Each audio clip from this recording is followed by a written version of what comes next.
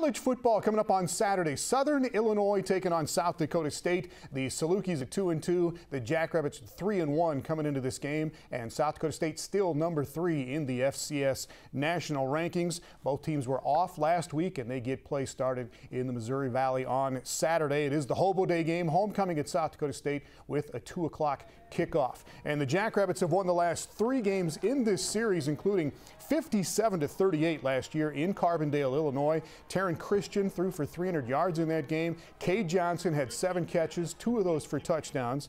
And the Jacks ran for 300 more yards, racked up over 600 total. Pierre Strong had 188 yards on the ground and 3 touchdowns for the Jackrabbits. Southern Illinois, though, racked up 350 yards rushing themselves, 200 of those by running back DJ Davis. Davis was off to a great start this year again with 362 yards in his first 3 games, but he is out with an elbow injury right now and will not play against the Jacks this Saturday. But the Salukis do have another very good running back in redshirt freshman Javon Williams. He is 6'1", 240 pounds, and he's got 6 rushing touchdowns already. They'll give it to him just on a handoff. They'll run him out of the Wildcat formation on occasion as well.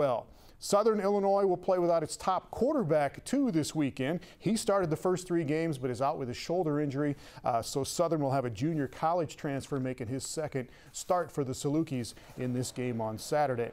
As for the Jackrabbits at quarterback, redshirt freshman J'Bore Gibbs is back. He injured his pinky finger on his right hand, his throwing hand, in the season opener at Minnesota, sat out the next 2 games, and then Gibbs worked with the SDSU trainers to make his return to the lineup 2 weeks ago. With Charlie, our trainer, he was just like, if we can keep the progress that we're doing right now, we should be able to get you a game at least to, get that connection with everyone and still get a game before actual conference, so you're not like, too laid back, not too laid back, but, not too much out of the game, still have a game 2 under your belt before you actually get into actual play. So, I think that was something that we really pushed, like during me trying to get back in my pinky and stuff in my hand. So, that helped a lot.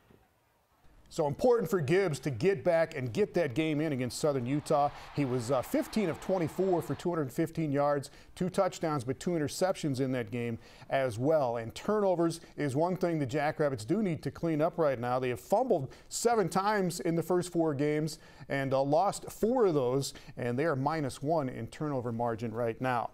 And the last thing on the Southern Illinois game, both teams can put up points. The Salukis averaging 32 a game. The Jackrabbits averaging 35 a game right now. The difference is on defense. Southern Illinois giving up 30 points a game, and the Jackrabbits just 12 a game right now. But that was in the non-conference season.